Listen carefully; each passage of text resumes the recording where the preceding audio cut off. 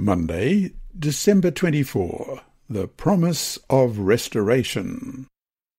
Question. Read Isaiah chapter 11, verses 1 through to 10. What promise is given to Israel, and what does it say about the eternal dwelling place of the redeemed? Isaiah 11, beginning at verse 1. There shall come forth a rod from the stem of Jesse, and a branch shall grow out of his roots. The Spirit of the Lord shall rest upon him, the Spirit of wisdom and understanding, the Spirit of counsel and might, the Spirit of knowledge and of the fear of the Lord.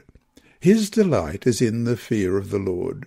And he shall not judge by the sight of his eyes, nor decide by the hearing of his ears. But with righteousness he shall judge the poor, and decide with equity for the meek of the earth. He shall strike the earth with the rod of his mouth, and with the breath of his lips he shall slay the wicked.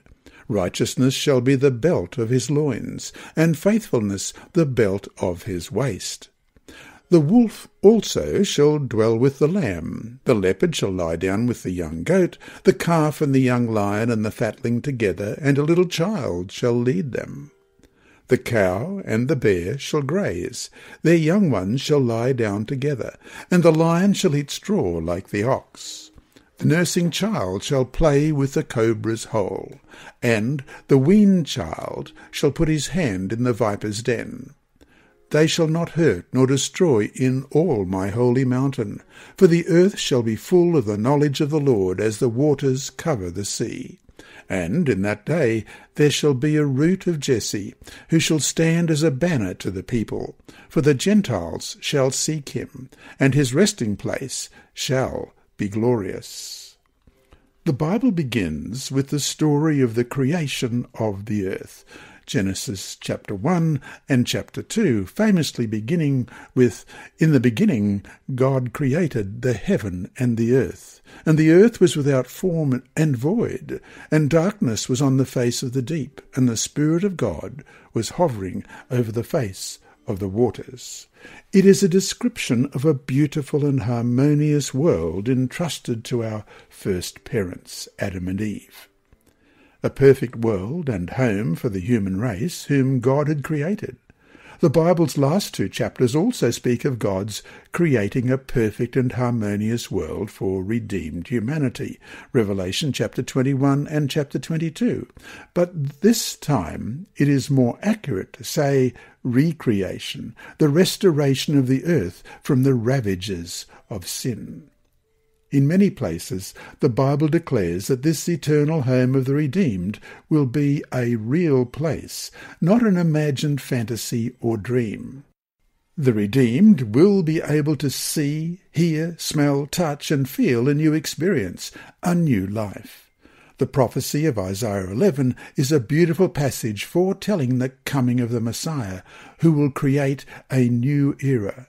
He will end all violence and usher in an eternal peace. The reign of God on this new earth will establish universal harmony. Question. Read Revelation chapter 21, verses 1 through to 5. What will disappear forever as a result of this new harmony? Revelation 21, beginning at verse 1. Now I saw a new heaven and a new earth. For the first heaven and the first earth had passed away. Also there was no more sea.